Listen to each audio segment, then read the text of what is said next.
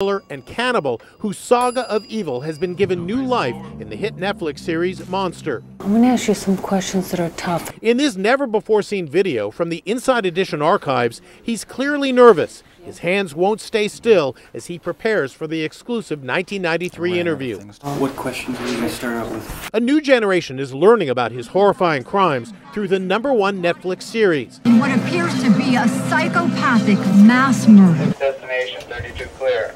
This world-exclusive interview took place inside the maximum security prison in Wisconsin, where he was serving 999 years. He was escorted by 3 prison guards.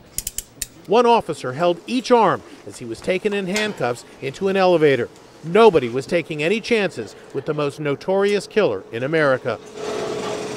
Dahmer was 33 when he told Nancy Glass about his twisted motive for killing 17 men. Not because I was angry with them, not because I hated them, but because I wanted to keep them with me.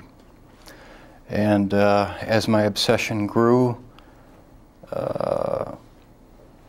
I was saving body parts such as skulls and skeletons, and eventually I did turn to cannibalism.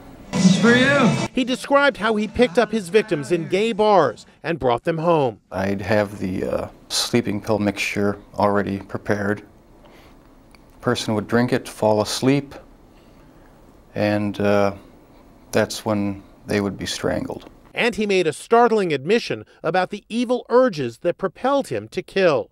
Do you still feel those same urges? Do you still feel that compulsion, that obsession?